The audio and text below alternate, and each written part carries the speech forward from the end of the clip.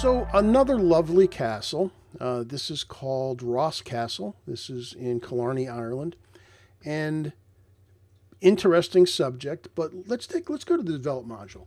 And let's take a look at the histogram, which to me is the most important thing when you're doing a landscape. Protect the highlights that need to be protected. Now, as we take the cursor and move it over the clouds, if you look at the bottom of the histogram over here, as I do that, you can see 87s, 86, yeah, 87 is actually 89. And if we look at the side of the castle, yeah, we're at the 80s. Over in here, we got some 90s. But as long as we don't hit past 99.9, that means we can save that data. Now, conversely, we've got these two arrows things up here. This is the highlight warning clipping, and this is the shadow clipping. Now, it's telling us, because this one's lit up, that there is something in here that is pure black.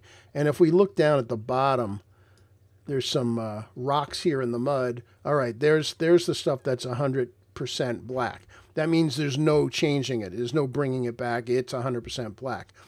Do we care that there's 100% black under some of the rocks? No, we don't. But what we did care about was protecting the highlights. So this is a fairly basic thing that happens all the time. So let's do an edit on it. Now, first, I know it's driving people nuts. You can see the castle isn't quite exactly straight. It's leaning to the left a little bit. So let's go ahead and click on the crop tool over here.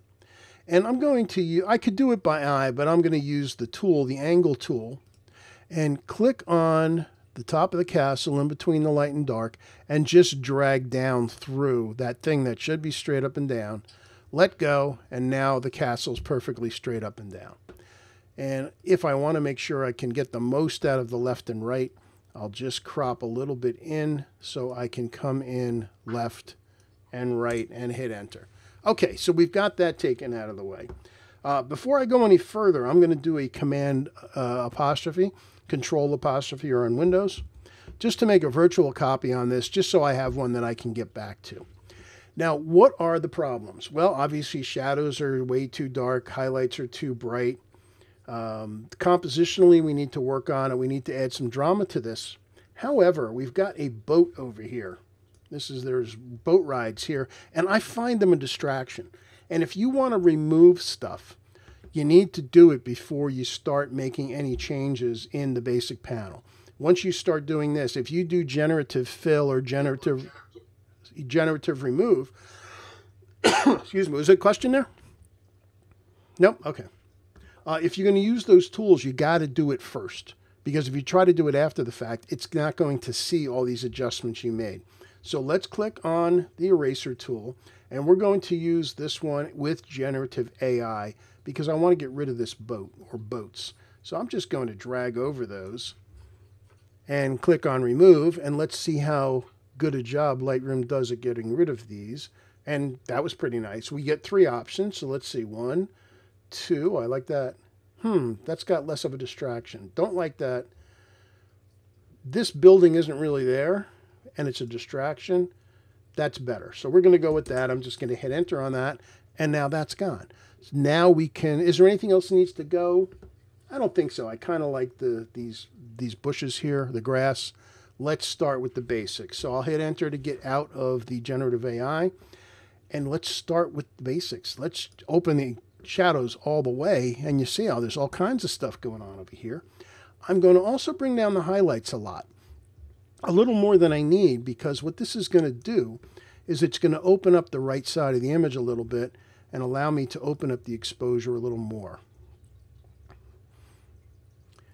Okay, and you could say, oh gee, all right, I want to be done with it. That's fine, but I don't feel that way. I don't feel we're done yet.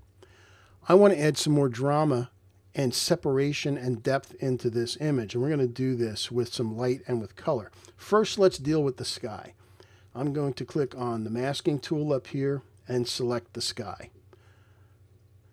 Pretty good job. So let's scroll down.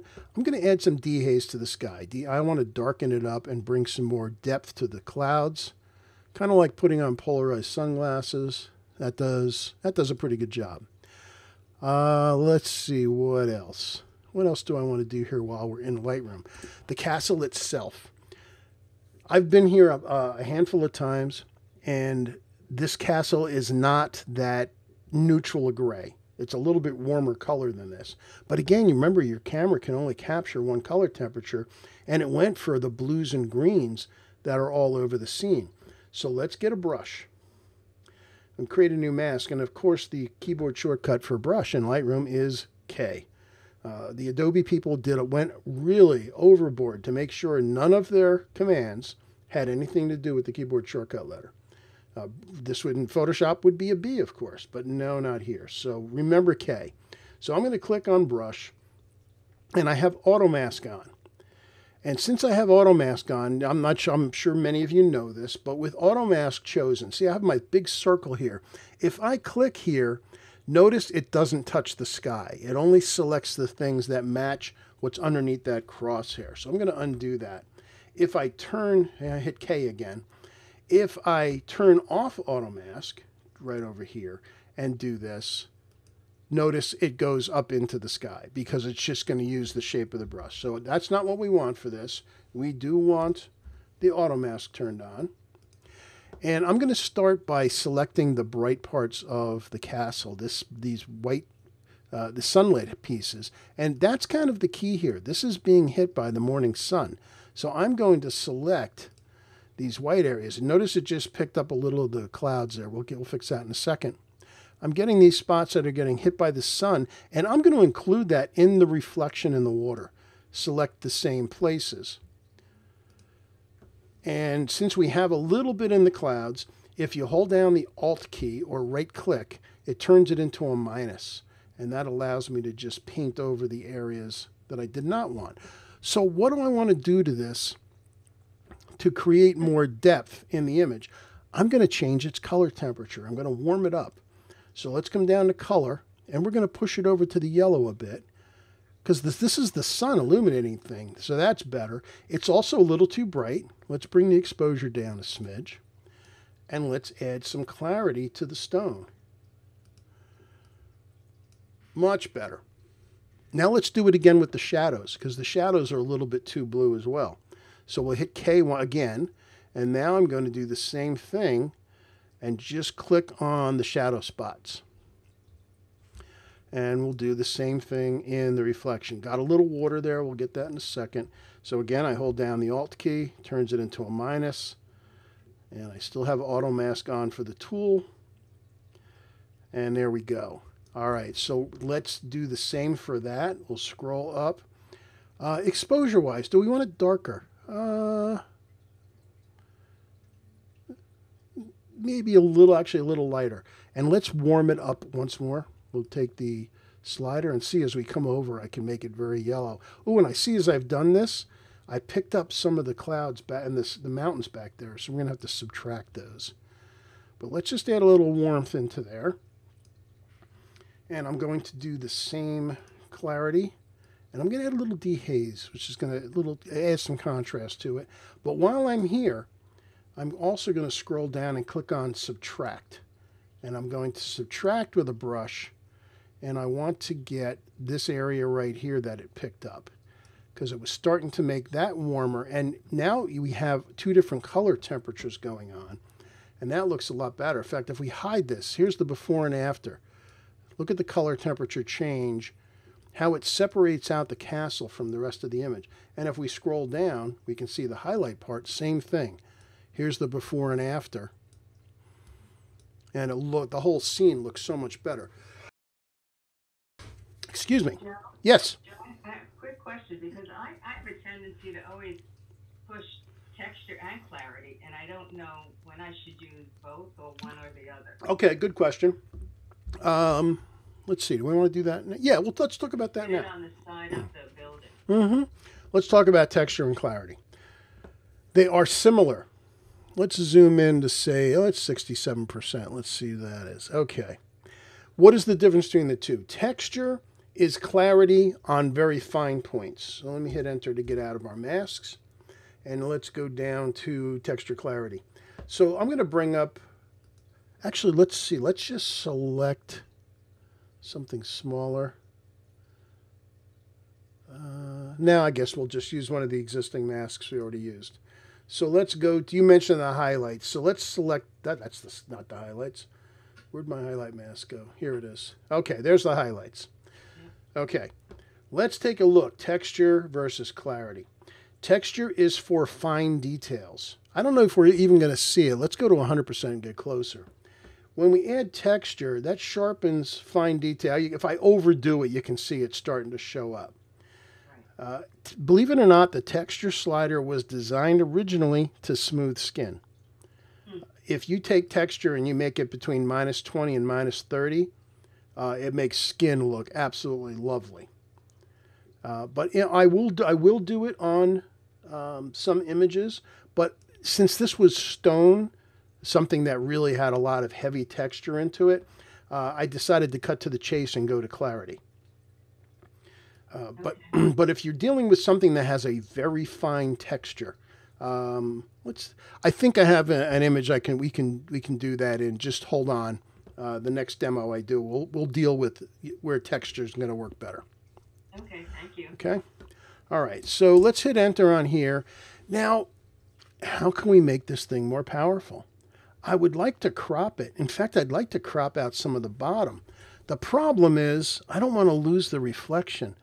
And I think what we have to do is we've got to send this thing into Photoshop, because the things I want to do to it aren't really done in Lightroom.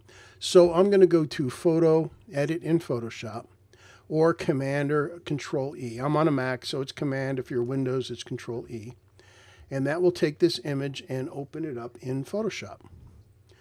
And here it comes. Okay, here we are in Photoshop. First thing, select the layer, Command or Control J to make a duplicate so I have one that's not messed with. And what I want to do is I want to compress this. I want to make it as if I had sat on the ground to take this image. And so here's what I'm going to do. I'm going to use the marquee tool and select the bottom half of the image, this entire thing. And we're going to use free transform, which is Edit, Free Transform, or Command T. What you do is, if you want it to just go in one direction, hold down the Shift key and click. And I'm going to squish this thing a bit, just to compress it as if, again, I was sitting down on the rocks here, or laying in the mud, whatever it took to get the shot. And by doing that, now we've put a little asymmetry into it, but this would have happened if I was willing to lay down in the mud, which I was not. One other thing while we're here. I don't know if any of you use the Nik filters. And for a landscape like this that has a lot of contrast and a lot of pop to it, I want to add a little bit more to it. So up under Filter, I'm going to go to the Nik Collection 8. If you're a landscape person, actually, if you're a landscape portrait or you're a wildlife person, you should have the Nik Collection. And this is all the filters. I'm going to use Viveza and just add a couple of little bit of sliders and watch what happens. So I'm going to scroll. This is a before-after slider. I'll move it over to the left. And I'm going to add structure. And let's see, maybe a little saturation. Let's see. You can overdo it easily. Just a couple of points. And also, I'm going to add a little warmth to it, because watch the warmth slider. No, you can go very fast, get it very wrong. But watch just a little bit of warmth. Just less than 10%. And now I can drag across to see the before and after. And look at how it is separated out the image. It really is a remarkable set of filters, and I highly recommend it. And there we go. And I don't need this bottom part anymore. In fact, I could at this point flatten the image, but I don't want this stuff down here. So if you Command or right click on the thumbnail, it gives you whatever's on that layer, which is our now new entire image. Then I just come up to Image and tell it to crop it. And there we go. Now I could flatten the thing. I'm just going to hit over here. I'm just going to tell it to flatten the image, because I don't need those layers anymore. Now I'm just going to Command S or Control S to save this. That will send it right back into Lightroom, right next to where we started. And here's our edit as it left Lightroom. Come on. There's our edit as it left Lightroom. And here is our edit from Photoshop. And notice now with the reflection being shorter, it's not competing as much with the castle. Now, one last thing I'm going to do here is under effects, we're going to use the post-crop vignetting. Now, I'm going to drag it all the way over so we can see what shape it is right now. The midpoint will bring it in further or take it out. Actually, you know, I kind of like just the 50, right in the middle. Roundness. You can see what it's doing here. Again, roundness, I kind of like a little bit less than middle on that one. And then feather, how far do you want it? You want a hard edge? Do you want a really soft edge? I'm going to go a little softer. And what the highlight slider, by the way, does is it allows the highlights to shine through the vignette. So if I start pushing this over, like notice the cloud up here, as I push this out, it lets them in. But we're not going to use the vignette this heavy. I just did that so you could see what's happening. I'm going to bring the amount back down to 12 or 15, something like that. 13 is fine. And if you look at it now, does it look like I did anything to the image? Not really, but if we hide this temporarily, look at the difference. Now you get to see the slight darkening of the vignette around the edges. And that again recenters you into the image. So let's take a look and see the journey we took. Here is our original raw file.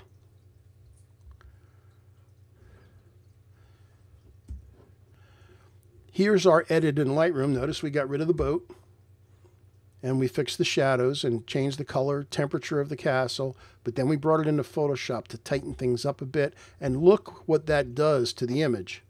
How much more prominent it makes the castle in the image. And I still admit that I love the grasses here. I left them there intentionally because I like them.